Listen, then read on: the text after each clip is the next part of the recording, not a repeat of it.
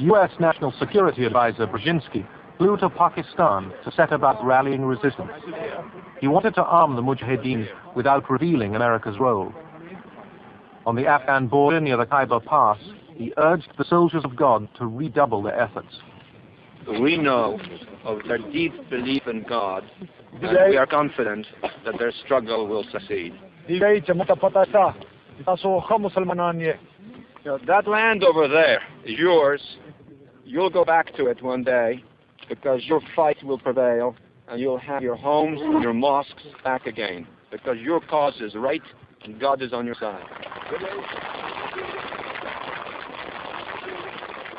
The purpose of coordinating with the Pakistanis will be to make the Soviets bleed for as much, as long as is possible.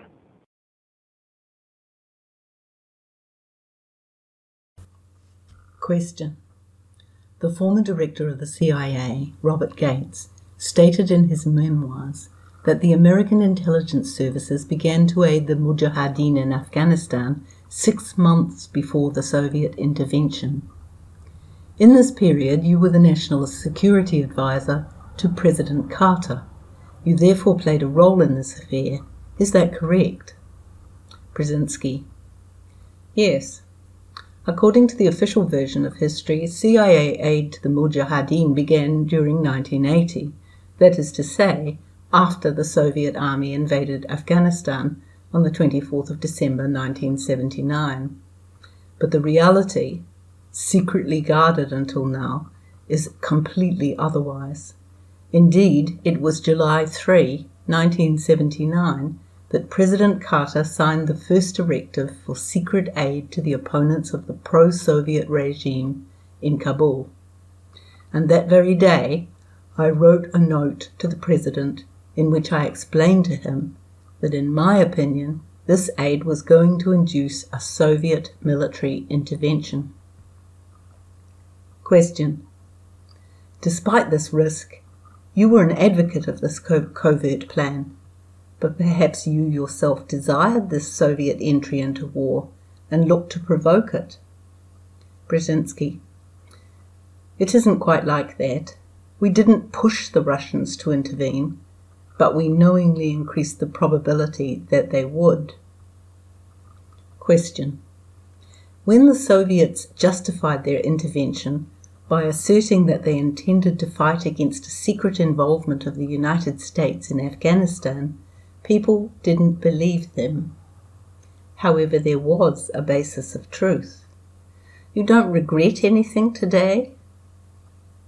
Brzezinski. Regret what? That secret operation was an excellent idea. It had the effect of drawing the Russians into the Afghan trap, and you want me to regret it?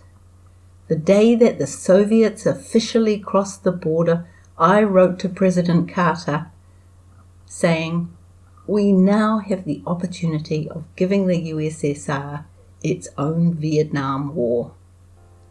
Indeed, for almost 10 years, Moscow had to carry on a war unsupportable by the government, a conflict that brought about the demoralization and finally the breakup of the Soviet Empire.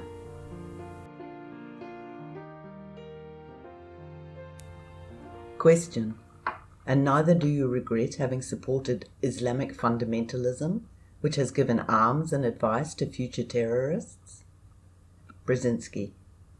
What is more important in world history, the Taliban or the collapse of the Soviet Empire? Some agitated Muslims or the liberation of Central Europe and the end of the Cold War?